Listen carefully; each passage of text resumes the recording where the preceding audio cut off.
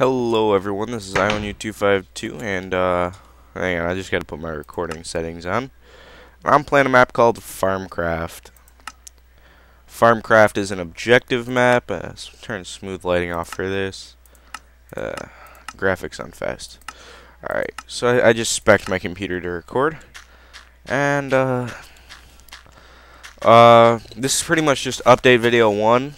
A creeper blew up some of the signs, so this is a multiplayer server that I run for 2 people, me and my friend. Occasionally we have a guest third, but I still need to copy that sign, but I believe it's 200 gold, and I'm not getting there anytime soon, so we will leave that alone. I will start the tour, not looking for this to be that long of a video, but here's bread chest number 1 and bread chest number 2 with 1 bread. I believe I have 27 wolves. 1, 2, 3, 4, 5, 6, 7, 8, 9, 10, 11, 12, 13, 14, 15, 16, 17, 18, 19, 20, 21, 22, 23, 24, 25, 26, 27. Yeah, so I have 27 wolves. Haven't finished labeling their stables or wolf den area places, and I haven't finished fencing them all in. So with that being said, I will just run over here. Me and my friend did this ingenious idea of entrapping our grass so they mobs only spawn in there, and it's pretty ingenious. That's his little fountain he made, and Squidward over there. That's his house, and that's our house. I guess I'll show you his fortified bunker real quick.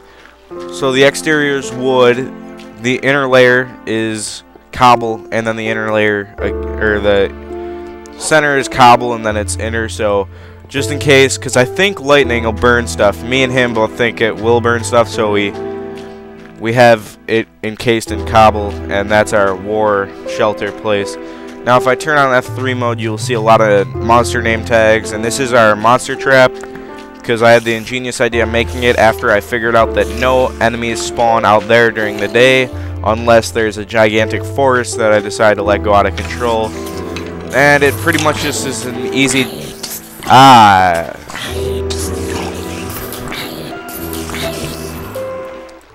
It pretty much is just an easy drowning trap. I built it, and it gets a lot of items per minute. And that'll lead me on to the second thing, and showing the legitimacy of our little mining expedition that I like to call TNT Alley. We started TNT Alley yesterday night, and after about 2 hours of building all this, or most of this, and TNT mining on the fly sometimes, we came to a conclusion that items on here are hard to find. Oh god. Oh, that's not fun. Well, this obviously shows the collection area for my brain fart. Shows the collection area for my my brain is farting again. For my reed farm.